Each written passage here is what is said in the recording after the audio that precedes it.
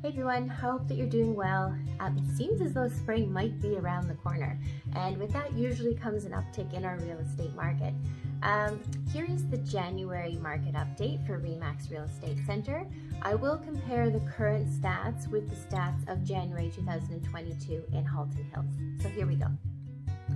The average sale price was down to $1,023,358,000 compared to $1,399,722,000 in January 2022. So that's a difference of about $376,364. The number of active listings was up to 104 last month compared to 37 active listings in January 2022.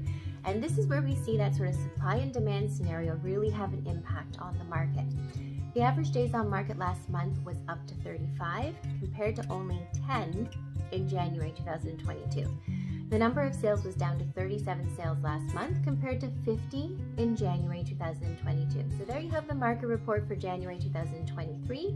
If you have any questions at all, or if you find the time is right for you to be selling or buying a home, please feel free to connect with our team. We're here to help. Take care. We'll see you next month.